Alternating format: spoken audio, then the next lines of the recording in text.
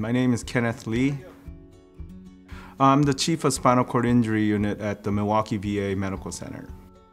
I came from South Korea when I was age 10. My father, his big thing was that every person should be serving their own country in some ways. You know, I joined the Illinois National Guard to start with in the infantry unit, then transferred over to the Wisconsin Army National Guard. I just got my job as a Chief of Spinal Cord Injury about a week before getting a call that I'm getting deployed. I volunteered to join. I knew there's always a chance to go to war. I never thought I would go to war, but I did. But biggest thing was notifying my wife that I'll be gone for almost a year or more. At that time, I knew it was kind of coming. You know, you just know, you just have that sense. You know, he's in the medical unit, but it was still hard. My son was 5 years old, my daughter was 8 years old. I don't think they quite understood. Life in Iraq was a little different. So as a medical unit, we adapted to running our own missions without any MPs or infantry support.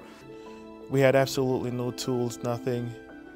And Dr. Lee single-handedly took that responsibility and came up with tools, parts, and also got us facilities where we could adequately do maintenance and repair. The intel that we had prior to leaving United States to go to Iraq was that the roadside bombs and attacks were starting to get heated up. This particular day, we put a 3-vehicle convoy together and started heading out to the green zone. And I normally never stop.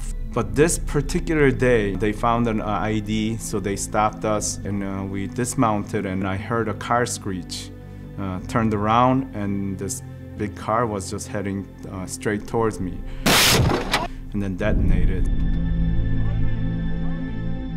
There were quite a few individuals that were hurt, and Colonel Lee was one of them. Only thing I know is my soldiers told me that they found me under a car, so they had to drag me out and noticed that I had an open head injury and shrapnels all over my legs and arms. For me, the first thing I do remember is waiting to be transported to Germany. Certain parts of my bodies weren't moving, my legs weren't moving right. So, you know, am I paralyzed or is this because of my head? And somebody just gave me a cell phone and said, call your family. Around 2 or 3 a.m., the phone rang in the house, and I just had that sense there's something wrong. My daughter answered the phone.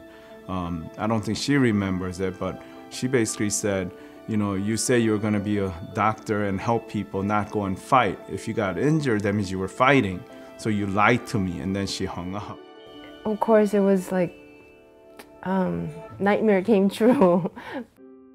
Rehabilitation for me was really hard. I'm a rehab doctor myself. So going through the rehab, what my patients are going through, man, do I feel for them now.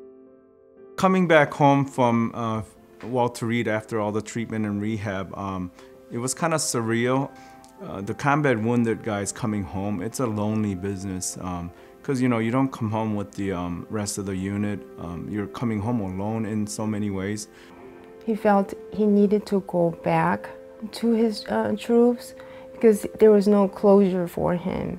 He got hurt and he felt that he left them behind. So he kept saying, I need to go back, I need to go back.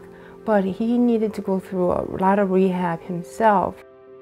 They did a neuropsych testing on me. They said your TBI was, it affected me more than I thought. And they said it wasn't safe for me to go back and lead the unit. I do remember the mood changes that happened in our family, especially like my mom. When she first found out, she was very distraught. Colonel Lee, in my opinion, was kind of a little reserved. He was not as outgoing. It was miserable 2 years for me, my kids, and my wife. She suffered the most. A lot of times I saw that he was depressed. He sat down maybe at a window or something and looked outside for maybe many hours sometimes. You know, as a physician, I did not want to accept that I had PTSD. I felt embarrassed to have it, and so I denied it quite a bit. But my daughter and I was playing a board game and I wasn't really into it. But she just stopped playing the board game and just said, "Daddy, you don't smile anymore." You know, and then I just started crying. That I remember, and she just ran away. I felt like he was going through the motions of things but wasn't actually present. It just made me realize I gotta do something, otherwise I'm going to lose all my family. I decided to look at what I do for a living, a rehab physician, and sports. So I started looking into that as an avenue for my recovery. So I started running, I started biking. One of the interns came up with, why don't we do an adaptive cycling clinic? So this club actually sprouted as few veterans riding together, and then on a weekly basis it just kind of grew. His dealing with the challenges that he has had has really been inspiring to the veterans that he cares for. Once we get out on the trail and they're just moving along through the woods, part of it is just simply seeing the joy on the people's faces when they get to go out on a bicycle ride on a beautiful day. That became the seed that started our entire adaptive sports program. Adaptive sports it's a growing area of activities. We all know that it does positive things for their mental health as well as physical health. I got hurt in a landmine driving a Humvee inside of Baghdad, Iraq. The ability to be active again, to be a part of a team, to compete, it's nothing better, man. So. We're trying to get the wheelchair softball running, wheelchair bowling. We also have the sled hockey and also wheelchair basketball.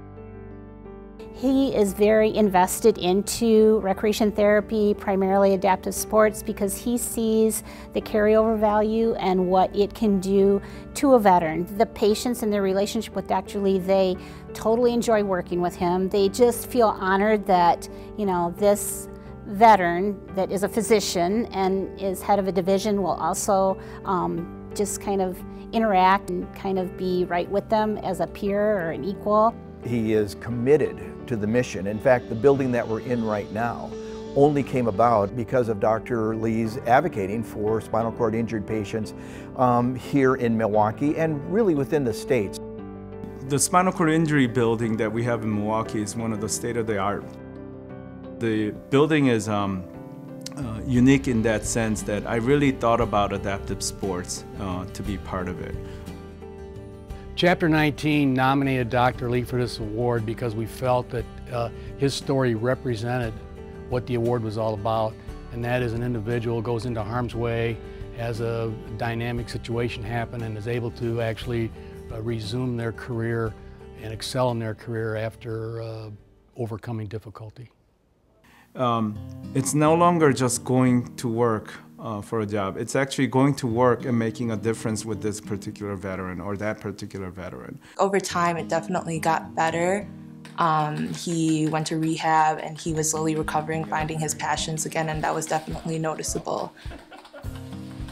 I told him before he was a AA, now he's a AAA personality, you know, so he's very active. He gets up 3, 5 in the morning and just going to work, going to any a lot of veteran service things, especially the disabled and paralyzed individuals. He's very passionate for. Everything that he does at work or just even at home in his spare time is about the veterans. They support what I do now and doing everything with me is a huge testament to what a family bond can be.